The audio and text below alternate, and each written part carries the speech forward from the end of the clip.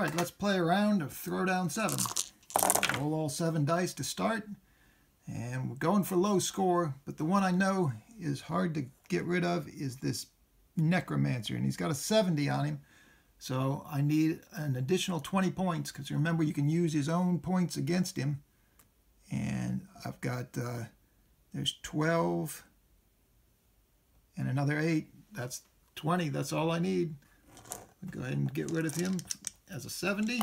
Throw down the Necromancer. Let's see what we've got the next time. I like to work from biggest to smallest when I can, although 11's not quite as low as I'd like. I've got more than 20 points total, so I can throw down any of these dice because the biggest one left is that D20. So I'm going to take the Sorcerer here at 2 points and throw him down. Roll again. I would like to get rid of that big one before too long. How many points have I got?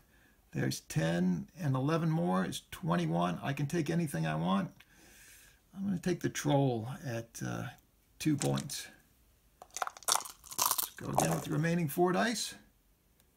This time I'm getting worried. I'm going to go ahead and take that Ogre because I've got 13 that I'm using against himself, plus 7.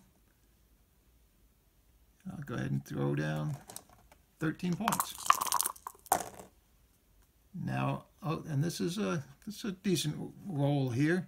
I've got the D8 on 5. I'm going to continue to work my way down and take him. There's 8 points total there. Got just the 2 little ones left.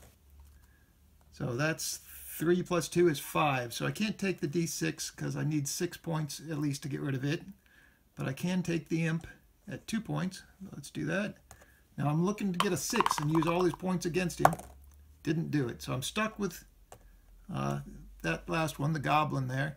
And now I just calculate the score. Add up the ones that were thrown down at their thrown down face.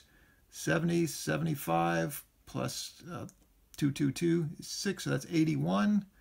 Plus 13 is 91, 94. Plus the 3 on the one I'm stuck with is 97, plus the 6 penalty because it's the D6. So 75, 81, 91, 94, plus 6, 100, 103. All right.